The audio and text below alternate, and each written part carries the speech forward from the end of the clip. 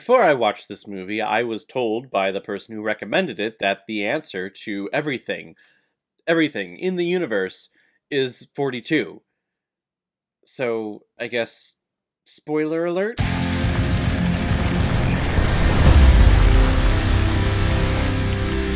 The Hitchhiker's Guide to the Galaxy, released in 2005 and is directed by Garth Jennings, who has also directed such films like Son of Rambo and the movie Sing. And this movie has a pretty big all-star cast of Martin Freeman, Sam Rockwell, Mos Def, Zooey Deschanel, Bill Nighy, Anna Chancellor, John Malkovich, and the voices of Stephen Fry, Helen Mirren, Thomas Lennon, Bill Bailey, and Alan Rickman. Mere seconds before the Earth is to be demolished by an alien construction crew, our hero of the story, Arthur Dent, played by Martin Freeman, is swept off the planet by his friend Ford Prefect, played by Mos Def, who is a researcher penning a new edition of the Hitchhiker's Guide to the Galaxy. And while they are bouncing from spaceship to spaceship and planet to planet, join forces with the President of the Galaxy, played by Sam Rockwell, and Trillian, played by Zooey Deschanel, who Arthur has a huge crush on. And all of them are seeking the universe for the answer to the ultimate question of life, the universe, and everything. So this movie was recommended to me by one of my co-workers, Josh Buck, who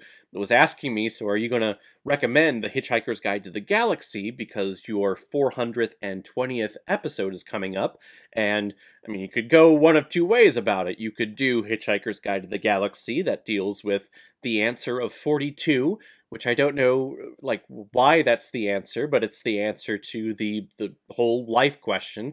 Or you could go down another path and have an edible and review a movie. And I guess, sadly, now that I'm thinking about it, I chose the number answer as opposed to the edible answer. Oh well, it'll eventually happen sometime. Maybe that could be a fun live stream. I can have my first edible and watch a movie, and all of you can watch me freak out and watch a movie. It's got to be like a horror movie like Jaws or something like that. I think that's the biggest reason why I've never been high or had an edible. It's because I'm afraid of how I'm going to act, because I feel like I would just find a corner somewhere and go... But we're moving on from that because I chose to be the responsible person and watch The Hitchhiker's Guide to the Galaxy, a movie that I had seen previews for growing up in the early 2000s, and I'd heard about this film, and I thought for sure that Christopher Lloyd was in this movie. I know it's Christopher Lloyd, but I like saying both L's in the name because I think it's funny, and I know the Ninjago movie did that, and I think it's a really funny joke, so I'm going to keep saying that going forward. Christopher Lloyd, deal with it. But apparently, I am way off on that. Ever happened to you before where you're thinking about a movie or you're questioning about a movie and you are for sure set that one person is starring in it, and then you actually watch the damn thing and they're not there? I feel crazy. But to my sweet surprise, we actually get Martin Freeman, who is an actor that I think is an absolute delight in everything that he does. And he plays really the kind of the same character as he typically does. That bumbling, awkward little dude who really doesn't have any direction in life going for him at all, but still holding on to small, stupid stuff, but not making a commitment to asking a girl out or going on an adventure. But then guess how this movie starts? Goes on an adventure, right? I'm going on an adventure! See? Now the main thing that pops into my head after watching this movie is just thinking how strange this movie is. And that's not necessarily a bad thing. It's just really weird because it approaches this big question, this overall question: what's the meaning of life? What's the answer to life, creation, and everything in the universe? It approaches it from a very scientific standpoint, as opposed to looking for meaning in life through religion, which many people will find solace and peace in knowing that religion is answering that question for them. But for me, that's not enough. I'd rather prefer to have scientific evidence or a scientific answer as to what the answer to that question is. And apparently here there's a big supercomputer that they ask, what's the meaning of life? And several million years they come back and she finally has an answer of 42. And I don't know what that means or how they came to that number or that answer, but I kind of like that. In other words, at least how I'm interpreting it, it doesn't matter. Why are you asking that question, and why are you searching for an answer to that question? It doesn't matter. And when we get to the final chapters of this film, the final act, we see Martin Freeman, Arthur Dent, realizing and discovering and learning just how insignificant he is in the universe. The universe is so vast and so large, and time itself, even though it's relative, goes on and on and on, never ending. So how arrogant and how big-headed is it of you to ask the question, what's the meaning of life, when you are just a dust fragment in the whole concept of what the universe is? And I think many people out there, when they realize that, would succumb to fear, anxiety, and probably depression. But for me, I guess it's a little comforting to realize that the problems that I'm having, or at least that I think are a big deal in my world and in my head, really mean nothing in the grand scheme of everything, if there is a grand scheme of something. That is basically the message of this film. You shouldn't go through life looking for the answer as to what the meaning of your life is. You should just live through your life, explore, go on adventures, challenge yourself, stop focusing on finding meaning in what you're doing, just do it.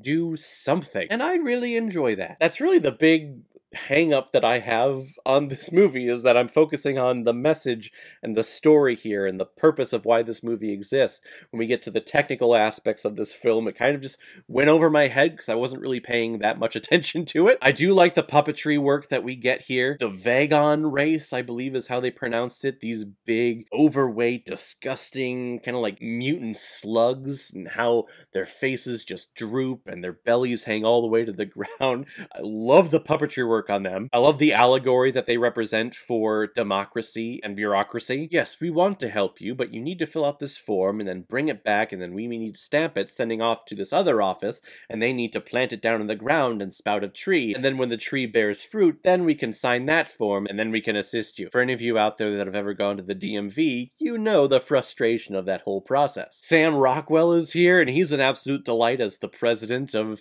the entire galaxy, the entire universe, which I want to know how you're voted on that, because he did run against John Malkovich's character and ended up losing, but I feel like his interpretation of the president of the universe was very much a impersonation of George W. Bush, who would have been president at that time, who would then later on to be George W. Bush in the movie Vice a couple of years ago.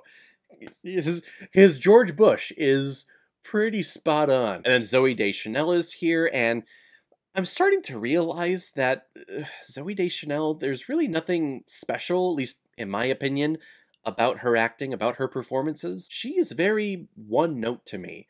She always plays the wide-eyed, monotone-speaking, quirky, outgoing girl in everything that she does. When she popped up on screen here, I was thinking, oh, you're probably going to be this type of person. Oh, look at that, you are. Cool. To me, the big thing going for this movie is the message of what it's promoting. It's promoting to just live your life and not try to look at the meaning behind what you're doing and the things that you are doing. It's just, hey, just be present and just do things, as opposed to thinking about doing things or thinking why you're going to be doing things. That doesn't matter. It's the doing that you need to do. And it does it through a very scientific way, which I really appreciate. Taking the religion stuff, if you find solace in it, fine, but for me, put that aside. I don't care about that, because I know they're all kind of stories made up. Oh boy, I'm gonna get a lot of comments for that one. But I like the scientific approach that we get here. If you're gonna watch this movie, please know it's very weird, it's very strange, it feels very British to me, which might have something to do with Martin Freeman being the lead, which that's totally okay, but there is a class, a sophistication to the comedy in this movie that feels very British to me. Is it something that I'm going to go back and watch constantly on repeat? No, but if it's on, or if I ever get the urge to watch it, it's not something that I'm going to deny myself of, and yeah, I think it's a good recommend for people. I'm going to give The Hitchhiker's Guide to the Galaxy 3.5 out of 5 Blu-rays. I am above average. Alright everyone, now comes my favorite part of my videos, where I pick which movie I'm going to be watching next, and we're going to be selecting randomly from the list of all the recommendations that I've gotten from fans and subscribers over the years, because it is July, and I'm trying to do a big subscriber recommendation month, so let's take a look. The Adventures of Tintin, recommended by AJB, who I know this recommendation I think came in like years ago, like 2 or 3 years ago. And I've been waiting for this to show up so I can watch it because I've never seen it before, but I have heard a lot of good things. And I believe it's a Peter Jackson movie, but it's all done CGI. I think this was like the beginning of the big like motion capture where we take an actual actor's face and CGI it, put it animated onto a character, and then it's gonna look very strange and weird, kind of like Beowulf. I think that's what it is. I could be completely wrong on that, though. I'm just going off of memory. But we'll check out The Adventures of Tintin next time. If any of you have recommendations of films that you want me to review on here, you can make a PayPal donation on the main page of my YouTube channel. Any size donation will do. Just attach your movie recommendation with your donation, and if I have access to it, I will watch it, review it, give you a shout out on the channel, and get my review of it published as quickly as I possibly can. So guys, if you've seen The Hitchhiker's Guide to the Galaxy, what did you think about it? Or if you've never seen it before and you stumbled across it because of this video, then comment below, let me know what you thought about it. And as always, if you like what you see here, if you like my take on movies, then hit the subscribe button and make sure you hit that bell so you know the next time I release my next movie review. So guys, I will see you next time with my review of The Adventures of Tintin. So in the meantime, be well, be good to each other, and go watch a movie. Take care, guys.